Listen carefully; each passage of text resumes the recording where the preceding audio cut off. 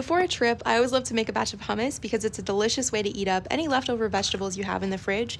And in honor of my recent trip to New York, I decided I would make a cream cheese inspired flavor, scallion and chive. Making hummus at home is super simple. I always start with a little bit of aquafaba, some tahini, fresh lemon juice, and grated garlic. And if I had had more time and wasn't about to catch a flight, I would have blended my scallions and my chives a little more finely.